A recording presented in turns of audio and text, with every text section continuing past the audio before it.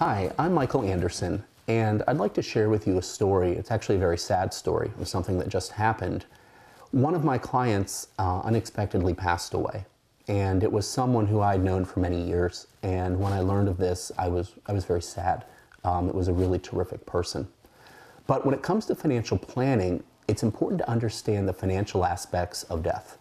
Now, sometimes when someone passes away, there's a life insurance policy which can provide some financial resources for the family. But in many cases, for people in retirement, the life insurance is a thing of the past.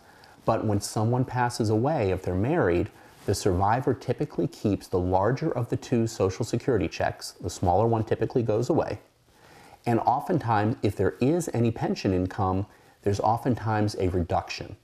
Now, I've seen many times, unfortunately, where people pass away, but they haven't done adequate financial planning in the event that that happens. So a very important part of financial planning is making sure there are adequate financial resources, both when you're alive and, of course, for your loved ones after you pass away.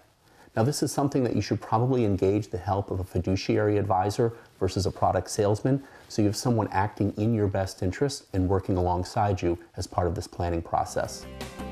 Money Insider is sponsored by Andersen Wealth Management.